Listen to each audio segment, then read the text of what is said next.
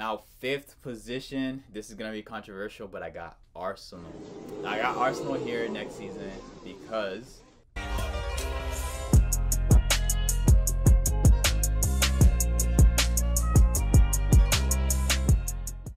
now with the Premier League season about to start in a week or two, I figured it would be the perfect time to drop my 2023-24 English Premier League table predictions.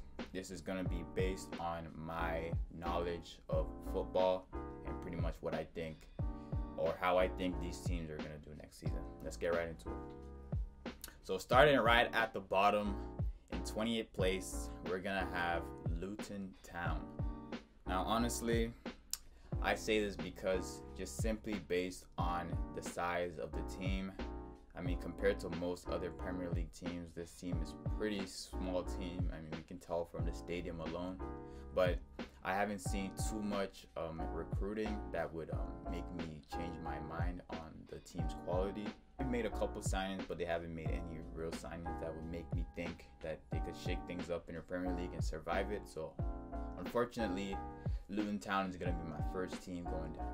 Now, in 19th place, we've got Wolverhampton Wanderers.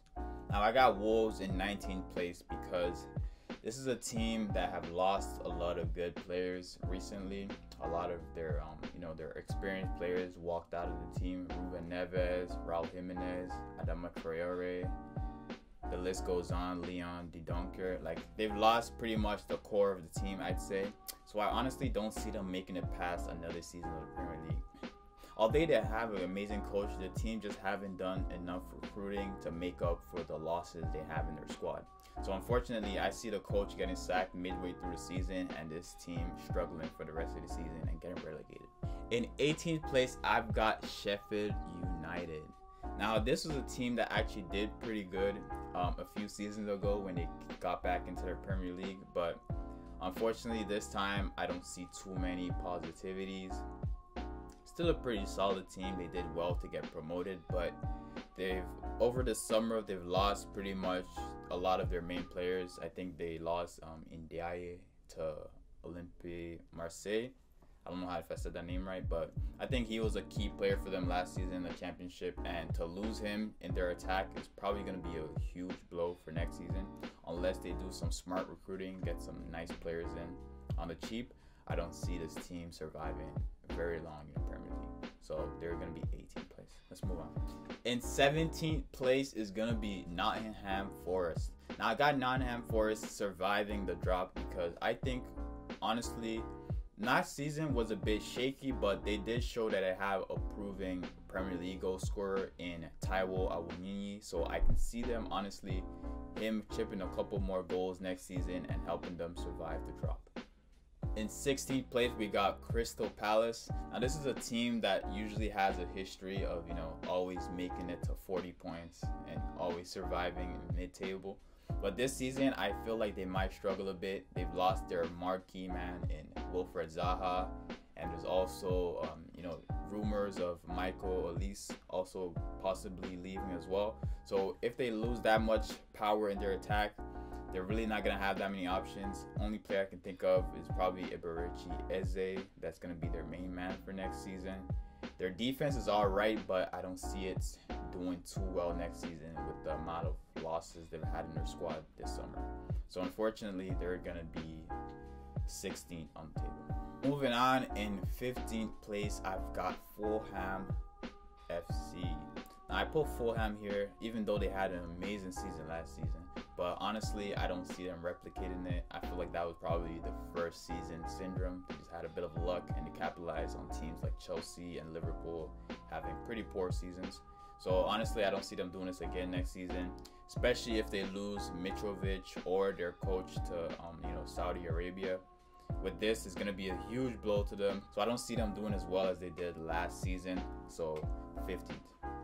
In 14th place, I got Bournemouth because they had a pretty good season last year, and I feel like they've also done some pretty decent transfers over the past 2 seasons. So I see their talent holding up for another season.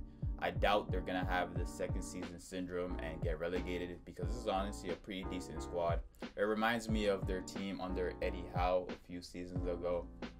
But Bournemouth's going to be a solid team. I don't know if they're going to make it past the next season, but this season I see them having a comfortable mid-table position. And in 13th place, I've got Everton. Now, this is a team that had a pretty woeful season last year. Like, god damn, that was a terrible season for them. Almost got relegated. They're just lucky they didn't get relegated. But honestly, this year, I could see them having a more steady season. It's not going to be a great season. Like, the team's still pretty trash, even though they made a few recruitments that are not bad. But I see them having a pretty decent season on the Sean Dyche. Nothing too crazy, but it's not going to be as scary as last season where they're like scared the whole time that they might actually get relegated. So Everton in 13th place. Now in 12th place, I've got Brentford FC. Now Brentford also had a pretty good season last season, almost challenging for Europe. But with the loss of their main man, Ivan Toney, I think that they're probably going to suffer a lot because he did put in a lot of work for the team last season. Like, low-key one of the best players in the whole Premier League last season. But unfortunately, you know, circumstances happen, and unfortunately he's out for a while for them. So honestly, I see this affecting them pretty badly. They might even do worse than 12th, but I have them in 12th position. Moving on to our 11th position, I've got Burnley FC. Now, this is one of the only teams that got promoted that I have surviving the drop because I think this is a pretty solid team. They pretty much cleared out the championship last season, being the champions. And with Vincent Kompany, I see a pretty solid defense for next season. Even though they don't have their main men from last season like Ian Matson and Christian Tella, I still see them having a pretty solid season. Honestly, I'm not a biggest fan of their recruiting they've done this summer, but I just have a feeling Vincent Kompany is going to do some good work for them in the Premier League, and hopefully he can help them survive the drop. Now, moving on to 10th position, we've got West Ham United. Now, this is actually the only team on the list so far at the time of recording that have made 0 signings, even though they just had pretty much the fucking world transfer fee for Declan Rice. They still haven't spent any of that money. Unless they spend that money wisely in the coming few weeks or days, honestly, I don't see them getting past 10th in the Premier League. They had a pretty woeful season last year because of the European competition they were in. But although credit to them, they did actually go all the way to win it. But this season it's the same deal. They're still in Europe again, in an even harder league this time, in the Europa League. So I can see this affecting their season again. Hopefully they probably sack Moyes halfway through the season and save their season. But without that, I don't see them making it anywhere past 10th. Now in 9th position, we've got Brighton Albion. Now, Brighton was a pretty decent team last season with a lot of breakout stars. Even their coach was a breakout star. They had Mitoma, Evan Ferguson, a lot of decent players, Moises Caicedo. But this season, with the loss of players like Levi Colwill and possibly Caicedo to Chelsea and McAllister going to Liverpool, this team is a team that been a little depleted a little bit, but I'm putting them in 9th position because of the coach. I think De Zerbi is an amazing coach and is probably going to do magic again for them this second season and somehow help them still be competitive. So I see them, you know, having a comfortable 9th position. It's not going to be as crazy as last season, but it's going to be a decent 9th. Now in 8th position, I've got Aston Villa.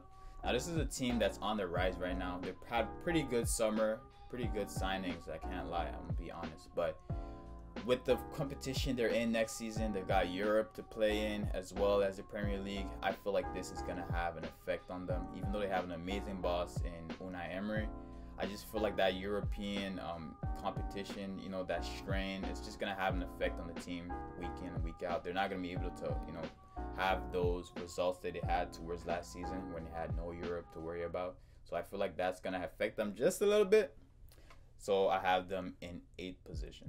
Moving on to 7th position, we've got Newcastle United. Now this one is going to be a bit controversial because people think Newcastle are all the way at the top right now. But honestly, they're a team that's pretty paper thin in terms of squad depth, plus playing in the Champions League next season. I feel like they're probably going to get cooked, absolutely cooked. They've made a few good signings.